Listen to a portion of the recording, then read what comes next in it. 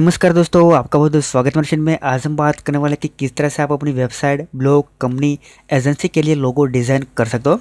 और अगर आप एक बार जो लोगो बनाना सीख गए तो आप किसी और के लिए लोगो बना के अच्छी खासी अर्निंग कर सकते हो। सबसे पहले आपको दिखाई देगी डिस्प्ले पे viewing.com वेबसाइट। तो काफ़ी सारे यूज़र के जो मन में क्वेश्चन है कि सर आप किस तरह से लोगो डिज़ाइन करते हो, हमें भी सिखाएं। तो आज वीडियो स्पेशल लोगो पे होने वाला है। आज मैं आपको पूरी डिटेल में सिखाऊंगा कि किस तरह से आप लोगो डिज़ाइन कर सकते हो। अब देखिए, सबसे पहले viewing.com, onno.com पर भी लोगो हमने डिज़ाइन किया है। इसके बाद एक और वेबसाइट है, देखिए naukri.com, इसका भी लोगो मैंने डिज़ाइन किया है। तो काफ़ी सारे यूज़र के मन में क्वेश्चन है कि किस तरह से आप लोगो डिज़ाइन करते हो, वो भी सिखाए। तो आज मैंने कोशिश की है कि मैं आपको पूरी डिटेल में सिखाऊंगा फोटोशॉप की मदद से कि किस तरह से आप अपनी वेबसाइट, कंपनी, ब्लॉग के लिए लोगो डिज़ाइन कर सकते हो। अब देखिए, लोगो डिज़ाइनिंग का एक आपका अलग से वर्क भी हो सकता है, इसकी मदद से आप अच्छी खासी अर्निंग भी कर सकते हो। तो ये सब कुछ जानने के लिए वीडियो देखते रहिए।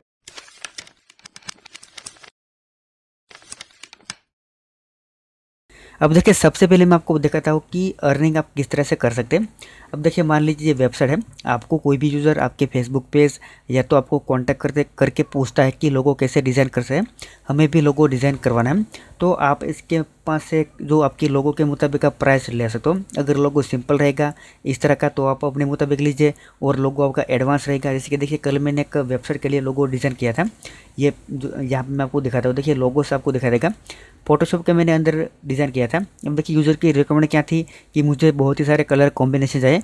तो देखिए, मैंने यूज़र को बहुत ही सारे कलर कॉम्बिनेशन बना के दे दिए। आपको यहाँ पर दिखा देगा। मैं आपको लोगो सबसे पहले ओपन करके दिखाता हूँ। देखिए, ऑनलाइन फील्ड्स ऑनलाइन।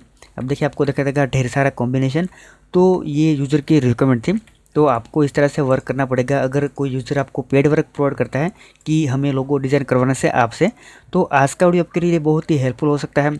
अगर देखिए, कोई भी विजिटर आपकी वेबसाइट विजिट करते हैं और आपको पूछता है कि लोगो आपने कैसे डिज़ाइन किया, तो आप इसे कह सकते हो कि लोगो मैंने खुद डिज़ाइन किया है। अगर आपको डिज़ाइन करना है तो मैं आपको इतने पैसे में डिज़ाइन करके दे सकता हूँ।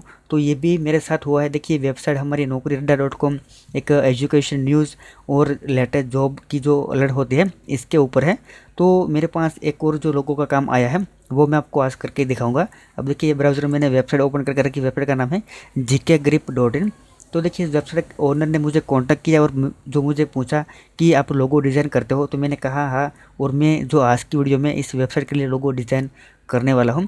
तो और साथों साथ मैं आपको ये भी सिखाऊंगा कि किस तरह से आप अपनी वेबसाइट के लिए लोगो डिज़ाइन कर सकते हो और अच्छी खासी अर्निंग कर सकते हो। अगर आपको किसी और वेबसाइट को लोगो बनाकर देना है तो ये बिल्कुल आसान है। और मैं आपको आज पूरी डिटेल में और स्टेप बाय स्टेप सिखाऊंगा किस तरह से आप कौन कौन से टूल का आपको यूज़ करना है, ये सब के बारे में पूरी डिटेल में। और देखिए, आपको जो मोस्ट इम्पोर्टेंट होता है कि किसी वेबसाइट को आप किस तरह से colour combination, exact colour combination आप दे सकते हो। तो ये सब के बारे में बात करने वाले हैं। और किस जो कहाँ से आपको सभी रिसोर्स यूज़ करना है, बिल्कुल फ्री वाला, रॉयल्टी फ्री, ये सब के बारे में आज की वीडियो में बात करने वाले हैं। तो आपको वीडियो पूरा देखना बहुत ही ज़रूरी है।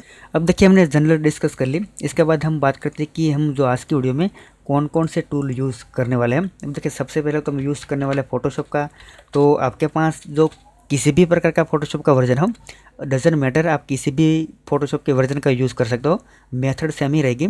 आपको जो मैं आपको दिखाने वाला हूँ, इस तरह से आपको किसी वेबसाइट के लिए लोगो डिज़ाइन करना है। अब देखिए, लोगो की साइज़, लोगो कितना आपको बड़ा रखना है, ये सब के बारे में आज की वीडियो में बात करने वाले हैं। अब देखिए, आप जो वर्डप्रेस की थीम यूज़ करते हो, इसके अंदर आपके डेमो में जो लोगो इसका आप यूज़ कर सकते हो, या तो आप अपने मुताबिक जो लोगो डिज़ाइन करके इसकी साइज़ वगैरह एडजस्ट कर सकते हो। तो ये सब के बारे में बात करने वाला हूँ। मैं आपको ये भी बताऊंगा कि आपको जो सभी रिसोर्सेज, यानी कि इसके अंदर यूज़ करेंगे जितने भी आइकॉन, वो आपको कहाँ से यूज़ करने हैं। क्योंकि देखिए, आप डायरेक्टली गूगल से यूज़ नहीं कर सकते। अगर आप गूगल से यूज़ करोगे तो कॉपीराइट स्ट्राइक आने का भी पॉसिबिलिटी बहुत ही ज़्यादा है। और अगर आप किसी दूसरी वेबसाइट के लिए लोगो डिज़ाइन करे हो तो डेफिनेटली आपको कभी भी गूगल से डायरेक्टली किसी भी आइकन को डाउनलोड करके यूज़ नहीं करना चाहिए, वरना जिस पर्सन को आप लोगो डिज़ाइन करके दोगे इसको प्रॉब्लम हो सकता है। और अगर इसे इसको पता चल गया कि आपने ऐसा ऐसा किया है तो दूसरी बार आपको कभी भी काम नहीं देगा। तो ये भी आपको बहुत ही ध्यान रखना है। वैसे तो देखिए, डिजिटल दुनिया में बहुत ही सारा वर्क है, आप एक एक करके आसानी से अर्निंग कर सकते हो। आपके पास 10 जो थोड़ी सी स्किल होने चाहिए। अब देखिए, एक लोगो डिज़ाइनिंग भी आपके लिए वर्क हो सकता है। आप फेसबुक पे कहीं भी आपको ऐड दिखा देगी कि मुझे लोगो बनाना है, मैं आपको इतना पैसे दूंगा, इतना पेटीएम कैश दूंगा। ये सब कुछ आप जो रिसर्च करते रहोगे तो आप आसानी से अर्निंग कर पाओगे।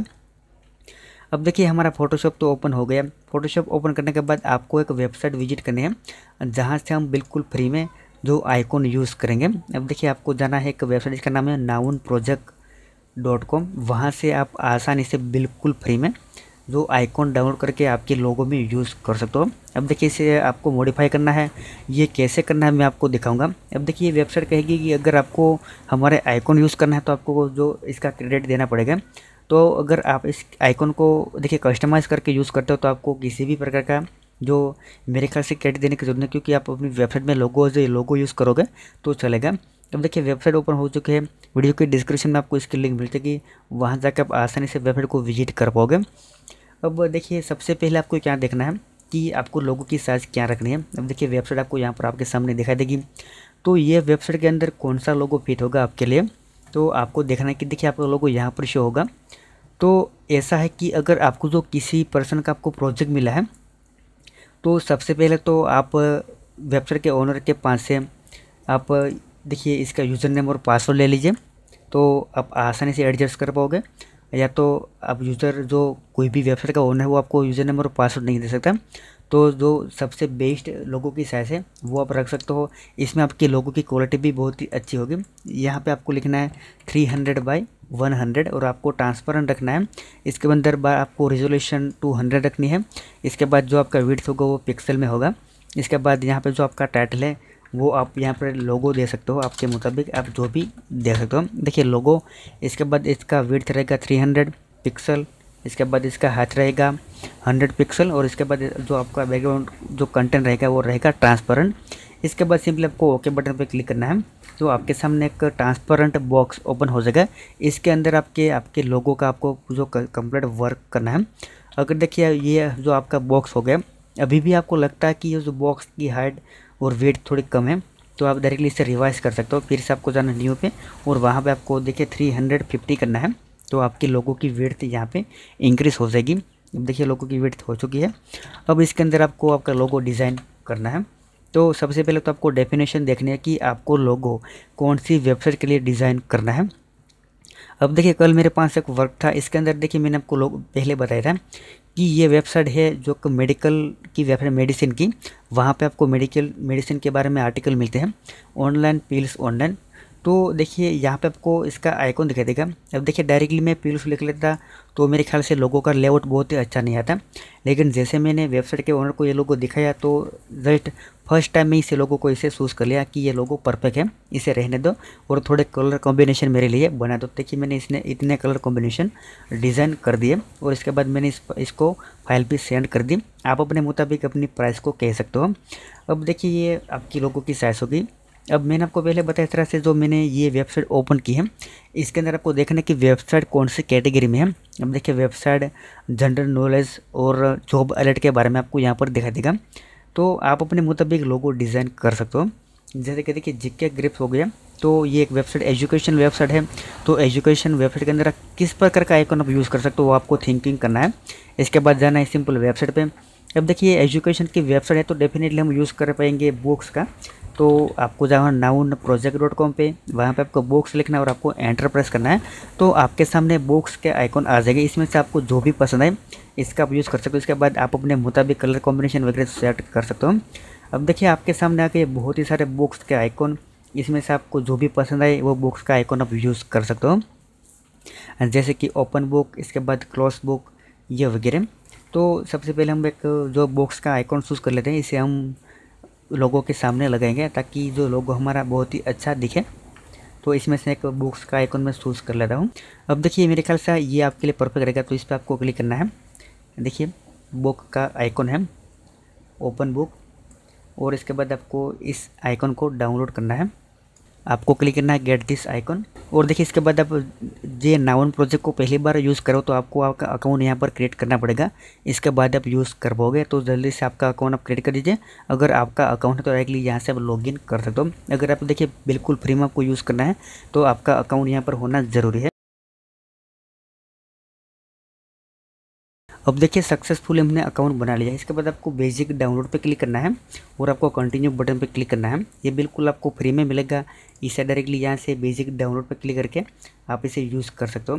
अब देखिए आपको ये यहाँ पे क्लियर करना है कि आप ये जो आइकॉन कहाँ पर यूज़ करने वाला हो। तो आपको देखिए ऑन अ वेबसाइट यूज़ करना है, इसके बाद आपको चूज़ यूज़ पे क्लिक करना है और आपको पीएनजी फाइल पे क्लिक करना है। अगर आप फोटोशॉप में यूज़ करोगे तो आपको पीएनजी फाइल पे क्लिक करके इस आइकॉन को डाउनलोड करना है। देखिए डाउनलोड यहाँ पर हो चुका है। इसके बाद आप सेव पे क्लिक करोगे तो आपके सामने आपका आइकॉन आ जाएगा। इसके बाद में आइकॉन को आपको फोटोशॉप के अंदर लेना है। तो देखिए आपका आइकॉन हो गया। इसके बाद आपको इसे ड्रैग एंड ड्रॉप करके आपकी फ़ोटोशॉप में आपको ले जाना है इस तरह से। तो आपके सामने का ट्रांसपेरेंट आइकॉन आ जाएगा। देखिए यहाँ पर आपको दिखाई देगा। और मैंने आपको पहले बताया इस तरह से ये जो आइकॉन है वो नाउन प्रोजेक्ट की तरफ से होगा। तो इसे आपको कस्टमाइज़ करना है। जैसे कि देखिए मैं आपको यहाँ पर दिखाता हूँ। इस तरह से आपको ये टूल का चूज़ करना है। इसके बाद आपको इस आइकॉन को ड्रैग एंड ड्रॉप करके आपके लोगो के अंदर आपको लाना है। देखिए इस तरह से। अब देखिए लाइसन को मैं आपको क्लियर कर देता हूँ। सबसे पहले कि मैंने आपको पहले भी बताया था कि अगर आप इस आइकन को डायरेक्टली, जैसे कि हमने देखिए यहाँ पे सेव किया और डायरेक्टली आप अपनी वेबसाइट में अपलोड करते हो तो आप इसे कस्टमाइज़ नहीं कर सकते। और अगर देखिए हम लोगों के अंदर यूज़ करें तो इसलिए हम कस्टमाइज़ कर रहे हैं और यहाँ पे हमने क्रेडिट भी रिमूव कर दिया। तो इस तरह से आप यूज़ करना चाहते हो तो कर सकते हो। लेकिन अगर आप देखिए डायरेक्टली इस आइकन को आप अपनी वेबसाइट ब्लॉग में अपलोड करके यूज़ करते हो तो आप इसमें इसे कस्टमाइज़ नहीं कर सकते, क्योंकि ये देखिए बिल्कुल फ्री वाला नहीं है। वैसे तो फ्री है लेकिन आप इसका क्रेडिट रिमूव नहीं कर सकते। और यहाँ पे हम लोगों के अंदर यूज़ कर रहे हैं तो यहाँ पे हम इसका क्रेडिट नहीं रखते और नहीं रखोगे तो भी चलेगा। तो देखिए हमने आइकॉन को सक्सेसफुली यहाँ पे एडजस्ट कर दिया। इसके बाद आपको आपकी वेबसाइट के मुताबिक आपका लोगो डिज़ाइन करना है। जैसे कि देखिए यहाँ पर हो चुका है जीके ग्रिप्स। तो सबसे पहले आएगा बॉक्स का आइकॉन। इसके बाद आपको लिखना है, आप जिस तरह से लिखना चाहते हो लिख सकते हो, इस तरह से भी आप लिख सकते हो। देखिए जीके, इसके बाद आप स्पेस रख सकते हो विदाउट स्पेस इस तरह से। और आप अपने मुताबिक आपके फॉन्ट्स को एडजस्ट कर लीजिए। अब देखिए आप इस तरह से भी लिख सकते हो, या तो आप जो आपका जी है इसे आप यहाँ से स्मॉल लेटर में भी कन्वर्ट कर सकते हो। देखिए इस तरह से जी के ग्रेप्स। तो आपका लोगो मेरे ख्याल से एडजस्ट हो गया है। देखिए इस तरह से जी के ग्रेप्स। और मैंने आपको पहले बताया इस तरह से। और भी अगर आपके मन में किसी भी प्रकार का डाउट है आइकॉन को लेकर तो नाउन प्रोजेक्ट पे जाके आप इसकी टर्म एंड कंडीशन को रीड कर सकते हो। अब देखिए मैंने जिस तरह से आपको बताया, क्योंकि मैंने भी यूट्यूब पे कहीं देखा था कि आप इस तरह से यूज़ कर सकते हो। देखिए मैं आपको क्लियर नहीं कह सकता 100% कि आप इस तरह से यूज़ कर सकते हो, लेकिन लोगों के लिए आप मेरे ख्याल से यूज़ कर सकते हो। तो सबसे पहले होगी आपकी बुक्स, इसके बाद आपका जो टैक्स। अब देखिए ये मेरे ख्याल से आपका लोगो आधा कवर्ड हो चुका है जीके ग्रिप्स। इसके बाद सिंपल आपको करना क्या है, देखिए कि अगर आपको इसे कलर कॉम्बिनेशन वगैरह अपलोड करना है तो सबसे पहले आपको देखना पड़ेगा कि जो एक्चुअली वेबसाइट है वो इसके अंदर कौन सा कलर यूज़ किया है। तो इसे आपको सबसे पहले इसका कलर कोड आपको लेना है। अब देखिए इसमें दो प्रकार के कलर है, एक ब्लैक और रेड। तो जो इसके अंदर यूज़ किया गया वहीं रेड कलर आपको आपके लोगो में अगर ऐड करना है तो आप यूज़ कर सकते हो इस वेबसाइट का इंस्पेक्ट एलिमेंट। जैसे कि देखिए रिक्रूटमेंट राइट क्लिक करके आपको क्लिक करना है इंस्पेक्ट एलिमेंट। तो आपके सामने आ जाएगा इस कलर का कोड और वहाँ से आप डायरेक्टली इस कलर को कोड को कॉपी पेस्ट करके आपकी फ़ोटोशॉप में यूज़ कर पाओगे। देखिए यहाँ पे आपको दिखा देगा कलर कोड और आपको डबल क्लिक करना है और वहाँ से आपको मिलेगा एक कलर कोड। इस आपको कॉपी करना है और आपको फ़ोटोशॉप के अंदर यूज़ करना है। तो देखिए फ़ोटोशॉप के अंदर पेस्ट करने से पहले आपको हैश की साइन को रिमूव करना है, तो ही आपका कलर यहाँ पर आएगा। इसके बाद अगर आपको इस फॉन्ट को कलर करना है तो डायरेक्टली आपको इसे सिलेक्ट करना है। इसके बाद कलर पे क्लिक करके जो रिसेंटली आपने कलर कोड कॉपी किया था वो आपको पेस्ट करना है। अब देखिए कलर यहाँ पे आ चुका है। इसके बाद देखिए एक बार आपने फ़ोटोशॉप के अंदर कलर को ले लिया, इसके बाद आपके लिए बहुत ही आसान हो जाएगा कि दूसरे ऑब्जेक्ट को अगर आपको कलर करना है। जैसे कि देखिए इस बॉक्स को मुझे कलर करना है तो राइट क्लिक करके बाइंडिंग पे क्लिक करना है। इसके बाद आपको कलर ओवरले पे क्लिक करके यहाँ पर आपको कलर पे क्लिक करके अगर आपको जेके ग्रिप वाला कलर इसमें अप्लाई करना है तो सिंपली आपको कहीं भी इस पेंसिल के आइकन को ड्रैग करना है तो आपका कलर यहाँ पर आ जाएगा। अब देखिए इसे आपको मल्टी कलर करना है तो ये बिल्कुल आसान है। अब आपका लोगो एडजस्ट हो चुका है। इसके बाद आपको देखिए ये दोनों ऑब्जेक्ट को आपको डुप्लीकेट ऑब्जेक्ट बनाना है। जैसे कि अगर हमें बॉक्स का दो कलर में डिवाइड करना है तो राइट क्लिक करके आपको देखिए डुप्लीकेट लेयर पे क्लिक करना है और ओके बटन पे क्लिक करना है।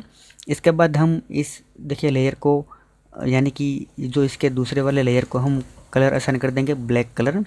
इसके बाद आपको जाना है कलर ओवरले, इसके बाद ब्लैंक और यहाँ पे आपको ब्लैक कलर चूज़ करना है इस तरह का। और इसके बाद आपको आपके मुताबिक कलर एडजस्ट हो गया।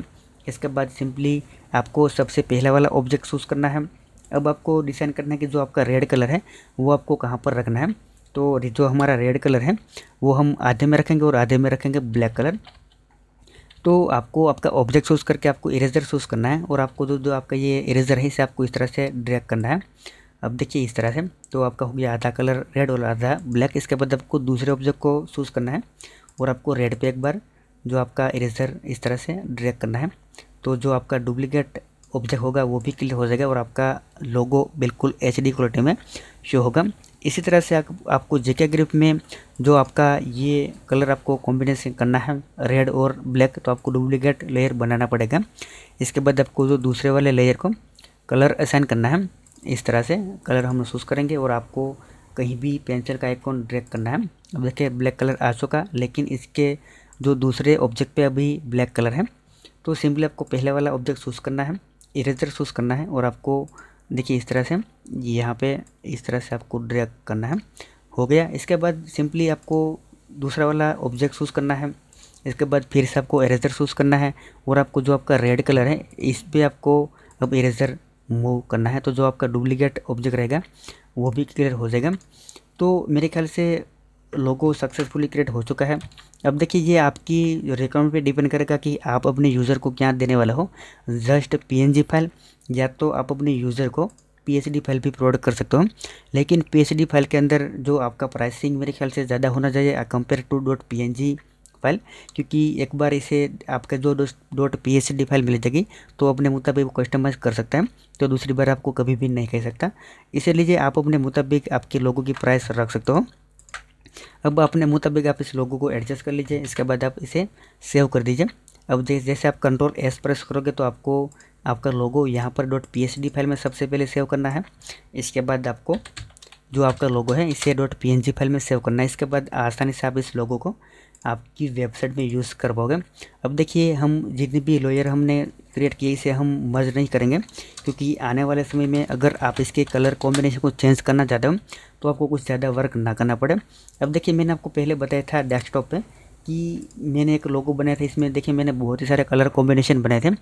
अब देखिए अगर आप यूज़र को PSD फाइल अपलोड नहीं करते और आपको यूज़र दूसरी बार कहता है कि हमें लोगो का कलर चेंज करना है, तो आप अपने मुताबिक प्राइसिंग कह सकते हो कि मैं आपको कलर चेंज करके दे सकता हूँ, आप अपने मुझे इतने पैसे दे दीजिए। तो इसके लिए क्या करना है, देखिए PSD फाइल तो आपके पास ऑलरेडी है। तो अब आपको क्या करना है, देखिए जैसे कि ये पहला वाला लेयर है वो रेड है, तो यहाँ पे आप अपने मुताबिक रख लीजिए रेड। और इसके बाद ये जो जेके ग्रिप्स का है ये भी रेड है आपका, इस तरह से। अब देखिए दो रेड और इसके बाद आपको पता है कि ये जो दूसरे वाले जो दो ऑब्जेक्ट है वो ब्लैक है। तो रेड और रेड को आपको सिलेक्ट करना है, राइट क्लिक करके आपको क्लिक करना है मर्ज लेयर पे। अब देखिए आपके सामने हो गया एक लेयर, दो का एक। इसके बाद आपको जेके ग्रिप को चूज़ करना है और दूसरा लेयर को सिलेक्ट करना है और आपको फिर से मर्ज लेयर पे क्लिक करना है। अब आपके पास हो गए दो लेयर। अब आप इसे अपने मुताबिक कस्टमाइज़ कर सकते हो। अब आपको लगा कि देखिए रेड कलर है, इसकी जगह मुझे ग्रीन करना है, वाइट करना है या तो येलो करना है, तो बिल्कुल आसान है। राइट क्लिक करना है, ब्लेंडिंग ऑप्शन पे जाना है, कलर ओवरलो पे जाना है और इसके बाद आपको अपने मुताबिक यहाँ से जितने भी कलर आप चूज़ करना चाहोगे आप आसानी से कर सकते हो। जैसे कि देखिए ग्रीन, येलो, ब्लू, वाइट, इस तरह से। देखिए येलो, तो येलो लोगो आपका हो गया। इसके बाद ब्लू, इसके बाद पिंक कलर, इसके बाद फुल रेड, इसके बाद ब्लैक एंड ब्लैक, और इसके बाद देखिए इस तरह से डार्क ग्रीन, इसके बाद इस तरह से। तो आप अपने मुताबिक जो भी कलर आप चूज़ करना चाहते हो कर सकते हो। अगर मान लीजिए ये जो यूज़र है वेबसाइट का ओनर, मैंने आपको पहले बताया था इस तरह से, अगर ये थीम की कलर वगैरह चेंज करता है तो आसानी से आप किसी भी कलर को यहाँ से चूज़ कर सकते हो। और आपको जाना है आपकी PSD फाइल में, रेड पे क्लिक करना है, ब्लेंडिंग पे क्लिक करना है और सिंपली आपको कलर ओवरलो पे क्लिक करना है। और आपको यहाँ से आपको जो भी कलर जो आपकी वेबसाइट में है इसे जस्ट 1 क्लिक में आप चेंज करके आसानी से अर्निंग कर पाओगे आप अपने वेबसाइट ओनर के पास से। जस्ट आपको कहना है कि मैं आपके लिए फिर से लोगो डिज़ाइन करके दे सकता हूँ और आपके पास रखना है आपको ये PNG फाइल। अब देखिए अगर आपको ऑरेंज कलर इसमें ऐड करना है तो बिल्कुल आसान है इस तरह से। अगर आपकी वेबसाइट ऑरेंज कलर में होगी तो बिल्कुल आपके लिए आसान हो जाएगा। देखिए इस तरह से, और आप इसे सेव कर दीजिए इस तरह से और आपको सेव एज पे क्लिक करना है। और अब आपको जो दूसरी बार सेव करना है तब आपको .png फाइल चूज़ करनी है और आपको यहाँ पर चूज़ करना है लोगो 1, या तो आप अपने मुताबिक लिख सकते हो लोगो ऑरेंज। इसके बाद आपको एंटर प्रेस करना है, तो जो आपका दूसरा लोगो भी यहाँ पर सक्सेसफुली क्रिएट हो जाएगा। अब हम चेक करेंगे डेस्कटॉप पर जाकर और यहाँ पे हम चेक करेंगे दोनों लोगों को। जैसे कि देखिए सबसे पहले हमने लोगो क्रिएट किया था, ये वाला था जेके ग्रिप। इसके बाद हमने दूसरा लोगो क्रिएट किया था, ये ऑरेंज वाला था। देखिए यहाँ पर आपको दिखाई देगा। तो देखिए इस लोगो के अंदर आपको एक प्रॉब्लम दिखाई देगा कि ये दो इसके अंदर इसका बैकग्राउंड है वो ट्रांसपेरेंट ओके ट्रांसपेरेंट आया है। तो मुझे लगा था कि इसका बैकग्राउंड ट्रांसपेरेंट नहीं है, लेकिन ट्रांसपेरेंट आया है। और आपको ट्रांसपेरेंट ही रखना है तो ही जो किसी भी वेबसाइट के अंदर परफेक्ट पोजीशन में सेट होगा, वरना ये सेट नहीं होगा। अब देखिए जो वेबसाइट का ओनर है इससे मुझे पासवर्ड और यूज़र ने अपलोड किया था। तो मैं आपके सामने वेबसाइट का डैशबोर्ड ओपन करके आपको लोगो ओपन करके दिखाऊंगा कि जो लोगो सेट करके दिखाऊंगा कि किस तरह से लोगो इसमें शो होगा। तो वेबसाइट में डैशबोर्ड में जाना है। इसके बाद हम इसका यूज़र नेम लिखेंगे और इसके बाद मैं इसका पासवर्ड लिख लेता हूँ।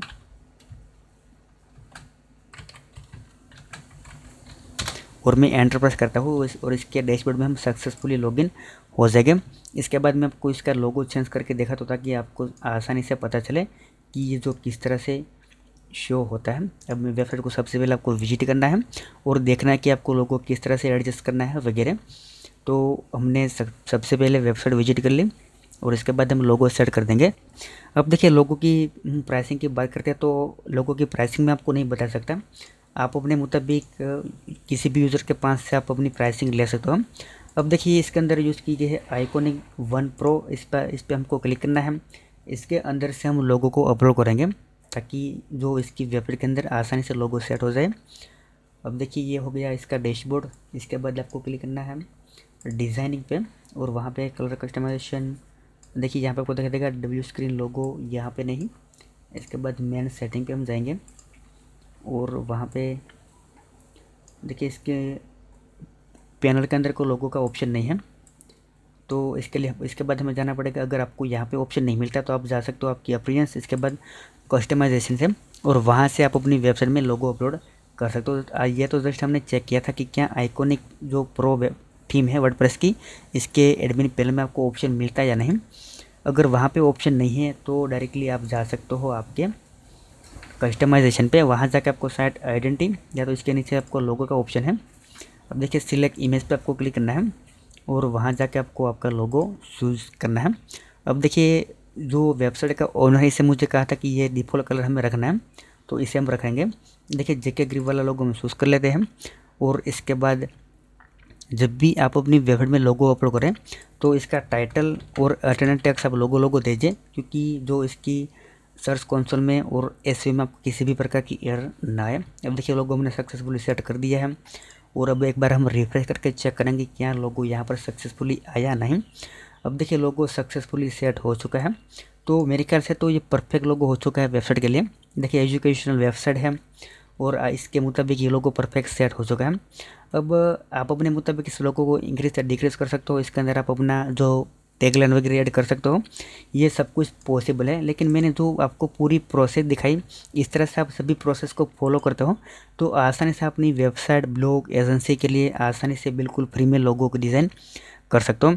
और एक बार और लास्ट में आपको कहता हूँ कि अगर जो देखिए आइकॉन के बारे में आपको अभी किसी भी प्रकार का क्वेश्चन है तो आप इस वेबसाइट पर जाके इसकी प्राइवेसी पॉलिसी रीड कर लीजिए।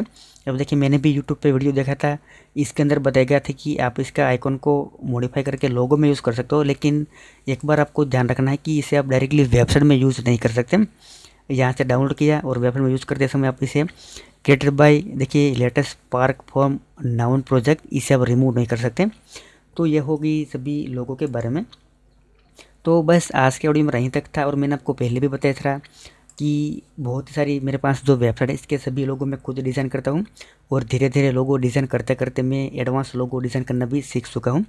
तो जो फेसबुक, इसके बाद फेसबुक पेज, इसके बाद ईमेल थ्रू और वेबसाइट जो भी विजिट करता है, ये सभी लोगों को काम मुझे देते रहते हैं और मैं वेबसाइट ओनर, एजेंसी और सबको लोगो डिज़ाइन करके देता हूँ। अगर आपको भी आपकी वेबसाइट के लिए लोगो डिज़ाइन करना है ब्यूटीफुल, तो आप मुझे ईमेल कर सकते हैं। आपको वीडियो का डिस्क्रिप्शन में ईमेल मिल जाएगा।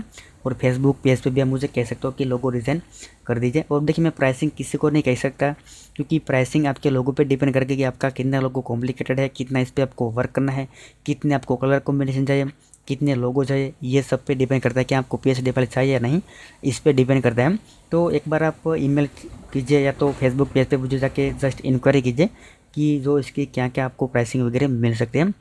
तो बस आज का वीडियो यहीं तक था। आशा करता हूँ आपको बहुत ही पसंद आई हो, पसंद आएगा। और अगर आपको पसंद आ जाता है तो वीडियो को लाइक और शेयर कर दीजिए। साथों साथ हमारे चैनल को सब्सक्राइब करिए ताकि आपको ऐसे हेल्पफुल वीडियो मिलते रहे। Thank you for watching this video.